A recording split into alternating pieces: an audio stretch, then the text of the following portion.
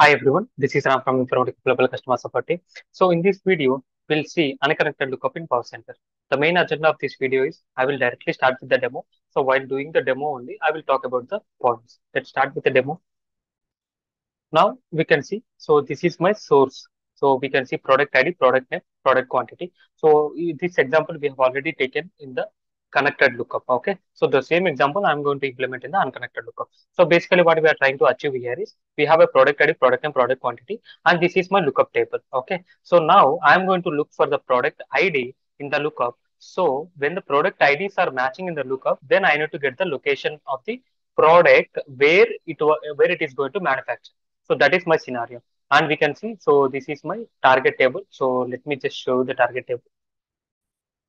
So this is my target table and we can see, so the target is empty. So product ID, product name, product quantity, and I need to get the location name. Now we can see, so this is my source. I have already imported and this is my target. So lookup, so I have just imported. So we need to go to transformation lookup and I have just imported the lookup table as well. Okay. Now, so basically, so I need to get the product ID from the source. Okay. So I need to compare the product ID. So the condition I will give like this, and product ID of lookup is equal to product ID, input product ID, whatever we are passing. Then if it is equal, then we are going to pass the location name to the target. This is how we usually do in the connected lookup. Okay, but now we are going to deal with, now we are going to deal with unconnected lookup. Okay, so unconnected lookup means we should not connect anything to the lookup. So lookup will be is not connected to any data flow. Okay, now so if you see here, then how we will pass the product ID? So we are not connecting anything. How we will pass the product ID? Now the reason how we need to pass, we need to pass from the source qualifier or from any other transformation. From source qualifier, it is difficult to call any. It is difficult to pass the product ID. Okay, so for that, I am just simply taking one expression transformation. Now we can see how I am going to call. So I am going to pass this to here and expression. So take one expression with, so we are going to get location name, output location name. Though this is a string, I'm just going to keep 255 in the string and output port. Now here, what I'm going to do is, so I'm going to call that lookup indirectly from here. Okay. So the syntax to call is colon LKP. This is a standard syntax we need to follow. And we can see here, so this is a lookup. Okay. So L1 is a lookup. We are going to call L1 dot, so LKP L1 dot. So then we need to pass the column names. So in order to no LKP dot L1, sorry, LKP dot L1. So this is a lookup name. Okay.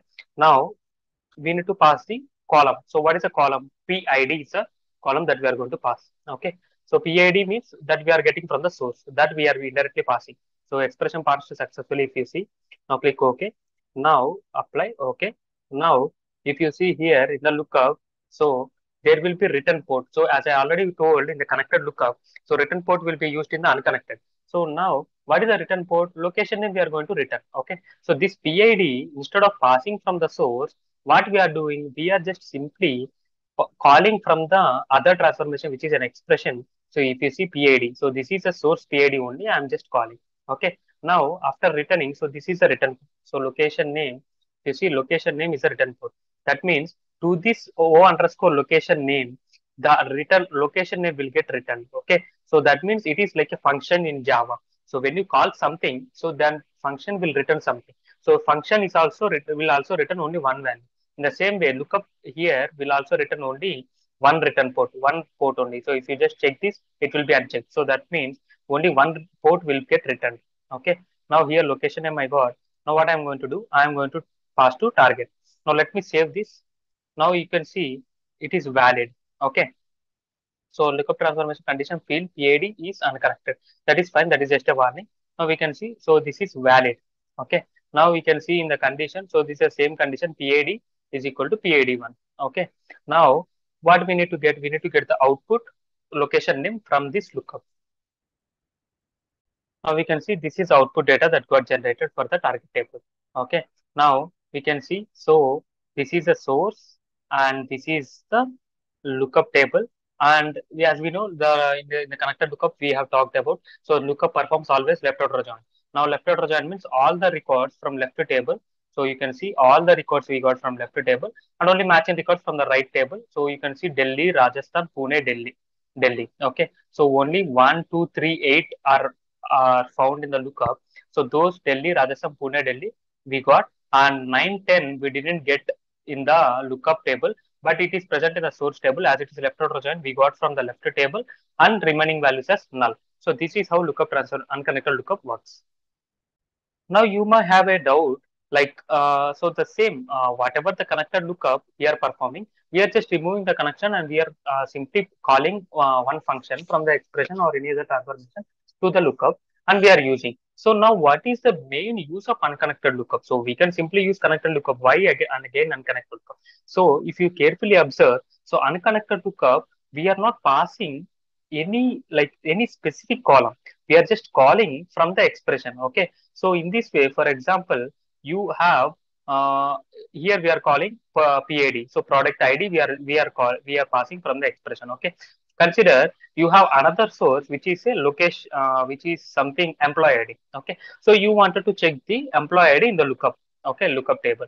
Now, instead of using one more lookup, if it is connected lookup, then what you need to do? You need to pass this PID to this lookup, and also again you have to take one more source which is an employee ID, and you have to take one more lookup, and you have to pass that employee ID to the lookup in order to check the employee ID condition. But here with unconnected lookup, with only one lookup in the expression, what I can do? I can take a source employee and I can simply pass to the expression employee ID. And here what I can do? I can create one more output column like O underscore employee. So I just need to get employee location. Okay. So here what I can do? I can simply do colon LKP. So dot I can call the same lookup L1, same lookup I can call by passing employee ID. Okay. So by passing employee ID. So in this way, with one lookup only, I am just performing n number of lookups, n number of conditions I am going to check. So in the lookup, what we are going to do? We are going to get the employee ID as well. So in the same table, and here we can add employee ID is equal to employee ID one. Okay. So that is the main use of unconnected lookup. So if you want to check this, if you want to use the same column, so when you want to check for condition for a different columns, that means PID, product ID, and employee ID and the department ID to the same lookup. So when you want to check the condition by passing a different column to the same lookup, then better we can use unconnected lookup instead of using three or four lookups, which increases the cache and which increases the performance. We can use an unconnected lookup simply. So that is a use case of unconnected.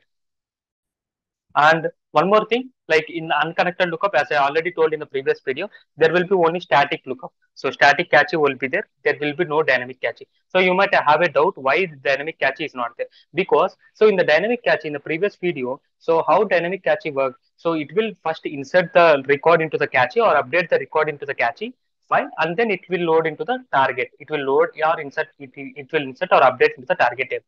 Okay. Now in unconnected, when you see we are going to call n number of times from any transformation because we don't have a single flow like connected. We have n number of flows where we can call in the expression we can call. So multiple times we are going to call. So when you're calling multiple times, then we cannot guarantee the insert into the lookup cache and update into the lookup cache. So that's why we don't have a dynamic lookup concept in unconnected. We have only static lookup concept. Now, for the references, you can go through this unconnected lookup, which is like it will be very useful. You can see the syntax colon LKP. So how we need to call the lookup, and also you can check our info support channel. You can give your feedback at support.video.settingformedical.com. Now, thank you for watching this video.